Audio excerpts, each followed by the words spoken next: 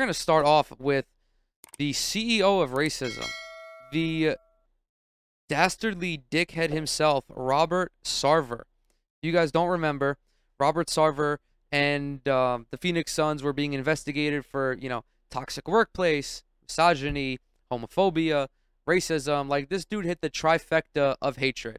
Saying the N-word, making fun of, women, gay people, shit like that. Just an overall tremendous douchebag is Robert Sarver.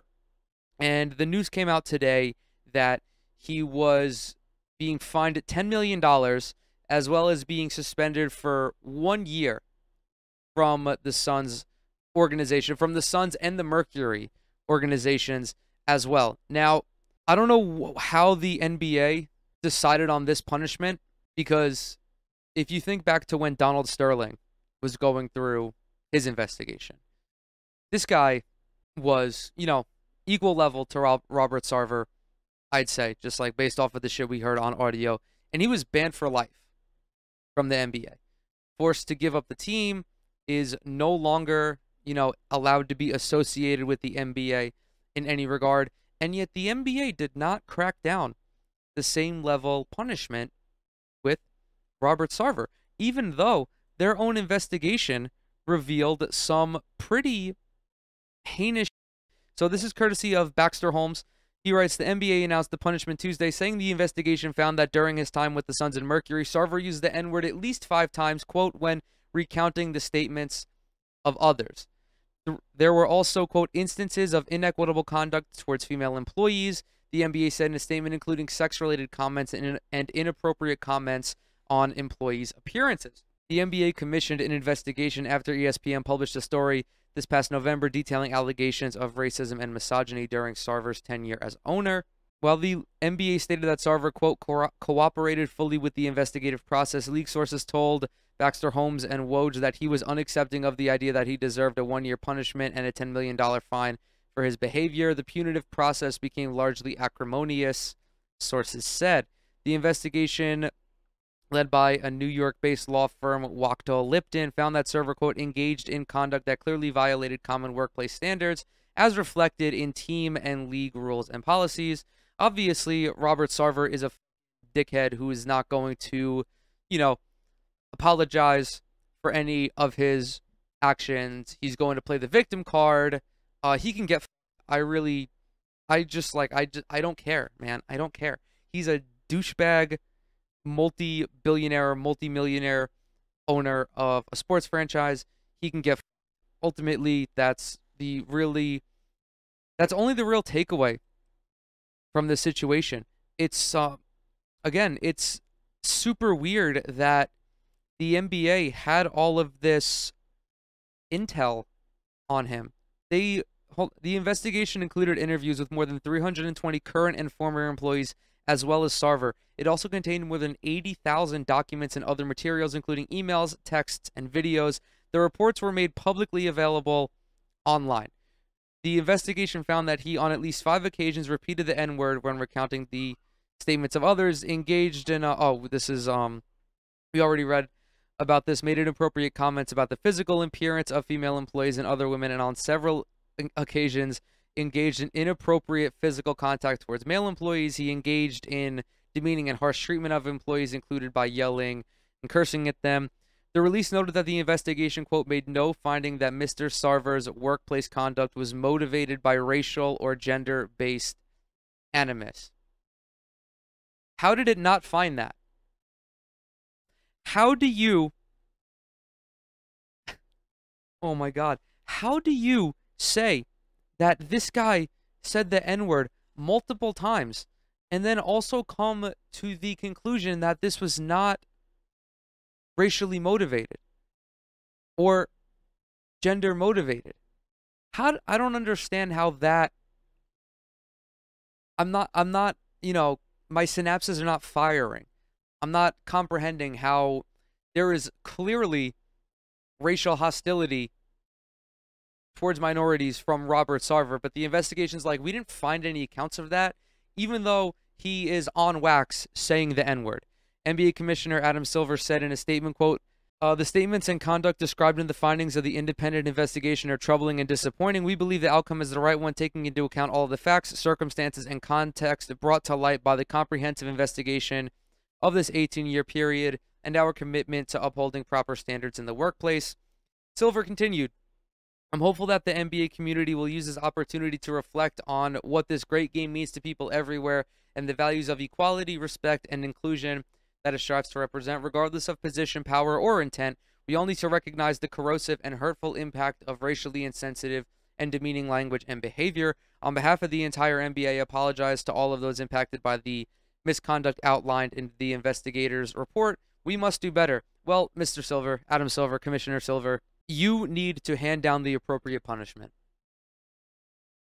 That's the only way that you can prove that you really do have a zero tolerance policy towards stuff like this, because he is correct in saying, this is Silver, mind you, Adam Silver's correct when he talks about the impact that basketball has on everybody. Men, women, boys, girls, old folks, young folks, black people, white people, Asian people, people from all 6 inhabited continents love the NBA. The NBA is a global phenomenon that is arguably the most popular sport in the world. Okay, maybe not arguably, but it is a global sport. Okay, it is the most global of the 4 major sports here in the United States. So when you see that someone in the NBA, someone who is not only just like in the NBA, but someone who is in a position of power in the NBA, not just in terms of his employees, but the league itself. When the governors meet, they vote on, I don't know the intricacies of what they do, but they hold power. The commissioner works at the behest of the governors. He has a say in certain things. Okay? He could be the deciding vote in a revenue split, which could be potentially disastrous. I doubt that it would be, because the players union is exceptionally strong, but you already had a situation like this, and David Stern, I think it was David Stern, handled it the right way. Okay, I don't give a fuck if there was no audio evidence of Robert Sarver saying any of these things or doing any of these things. This was a comprehensive investigation. As Baxter Holmes already pointed out, 320 interviews, 80,000 documents, I think it said 80,000 documents, 80,000 pages worth of shit. This was a comprehensive investigation where Robert Sarver was clearly behaving in an unsavory way. And what message is he gonna, what is he gonna learn from only being suspended 1 year for acting like a total fucking douchebag, racist, homophobic piece of shit?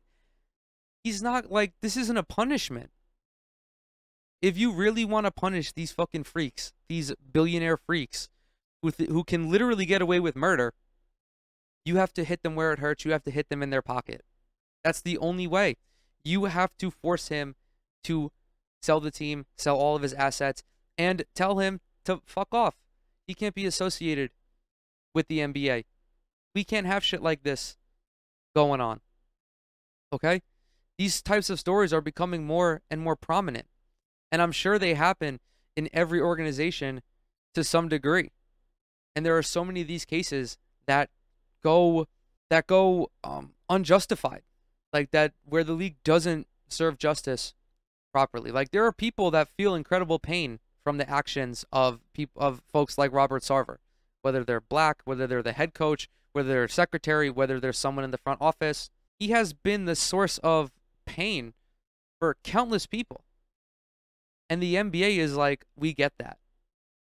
But it's only going to be a $10 million fine, and it's only going to be 1 year away from the league. If forced to choose, obviously, you would want to have him pay out as much money as possible and be, totally banned from the NBA. But, even if you are going to fine him, don't fine him and just excommunicate him. Get him the fuck out of here. He'll be fine. I can assure you, he'll be fine being away from the NBA. He's got more money than God. He'll manage. I do want to continue with the article here, just see if anything else catches my eye. The $10 million fine is the max permitted by the NBA, and the funds will be donated to organizations addressing race and gender-based issues in and outside the workplace. This is something that the NBA does whenever they find somebody, even if it's for, not doing media obligations, not violating, or if it's for violating their media requirements, telling a referee to fuck off, they do donate those funds to charity, which is nice. But ultimately, like, the good thing that you're doing is offset by you not going far enough when it comes to making sure that these types of people don't inhabit your organizations. During a suspension, Sarver may not be present at any WNBA or NBA team facility, including office, arena, or practice facility. He may not attend or participate in any activities, including games, practices, or business activities. He may not represent the Suns or Mercury in any public or private capacity. He may not have any involvement with the business of basketball operations with the franchises. He may not have any involvement in the business activities, so on and so forth. Sarver must also complete a training program focused on respect and appropriate conduct in the workplace. This is literally like not going to do anything. This guy's like 75. You're not changing his mind. The Suns and Mercury organization must also fulfill a series of requirements for workplace improvements set forth and monitored by the NBA. These include retaining an outside firm to evaluate and make recommendations with respect to workplace training programs, policies, and procedures, yada yada. Conduct anonymous culture surveys, immediately report to the league with any instances or allegation of misconduct for a period of 3 years, providing the league with regular reports related to this. Yeah, this is all just like, they just got to do a bunch of paperwork. I don't know. Ultimately, it's just like the legal portion of this. You have to show some type of rehabilitation and, shit like that. In interviews with the Wachtell-Lipton lawyers, some of which were conducted in person, over the phone, and via video, Suns employees confirmed a range of allegations published in ESPN's November story, introduced others, and provided documents including emails. The investigation also substantiated instances of, quote, workplace misconduct engaged in by Suns employees that were not directly related to Sarver, and a lack of proper organizational policies and controls. It found instances of racial insensitivity, mistreatment of female employees, inappropriate commentary related to sex or sexual orientation, and disrespectful communications. I believe Malika Andrews also tweeted that one of these instances was Robert Sarver talking about him learning what a blowjob was. Again, why? Like, oh God, it's so weird that, these freaks are in positions of power. It's so just, ugh. It also found that the team's HR department was, quote, historically ineffective and not and not a trusted resource for employees who were subject to acts of improper workplace conduct. This is literally just goes for every HR department. If you work in a corporation, or if you work in a place that has a human resources department, they're not your friend, okay? They are not on your side. They are there to protect the corporation and the executives and the shareholders from, basically getting into potential legal trouble. The HR department is not your friend, and I'm not surprised that, it's the same in this case. The league's investigation marked the third of its kind centered on the team owner since Silver became commissioner in 2014, all three cases being led by Wachtell-Lipton. I think, so there was this one. There was also, I think, the sexual misconduct or the sexual assault allegations that were rampant throughout the Dallas Mavericks organization. And maybe the third was the Donald Sterling one. I don't even remember. Oh, that was in 2014. Oh my God. So, wait, Adam Silver was commissioner at the time? Dude, I can't. No fucking way. Oh my God. How did he fuck this up so badly? I don't understand. Like, Adam, brother, this was a layup. This was a layup.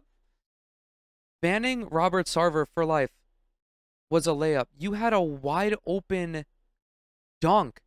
You had a wide open 360 windmill all to yourself, and you kicked it out to Draymond Green for 3. Oh my God. Incredible. Incredible.